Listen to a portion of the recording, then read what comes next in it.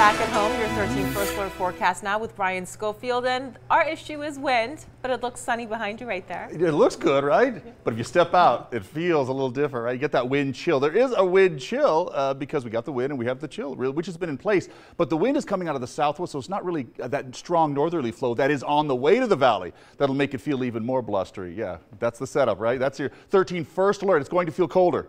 That's your first alert. So look at that. The direction of these arrows, southwest, and it's very strong throughout even the early evening hours. So we're keeping sustained winds to 20 or so, and then gusts to maybe even 40 before the night is over. So keep that in mind.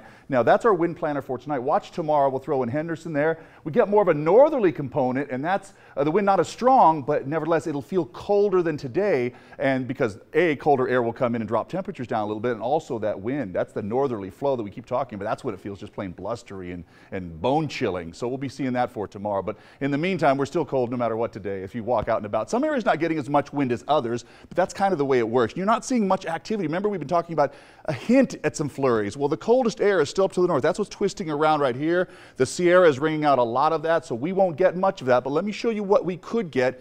I'll tell you, these Futurecast models are usually dead on. Right now, they've been all over the place. We know the mountains will have a good shot at that, not the valley so much. But watching the next, let's say tomorrow, late morning, afternoon, that's when we start to get some leftover moisture swing through, and we could just get enough of that transition to pull out some flurries. Wouldn't that be nice to see, or even a light snow shower in some of the outlying areas, maybe some of the upper elevations?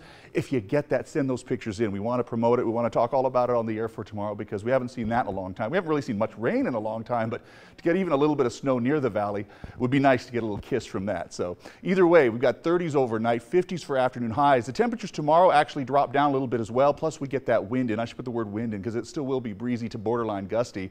Even for the start of the weekend, another system comes through and yet another by the middle of next week. Notice once we try to get into those 60s, they get slammed right back down again into the 50s because of each cold system that comes through. Back to you guys.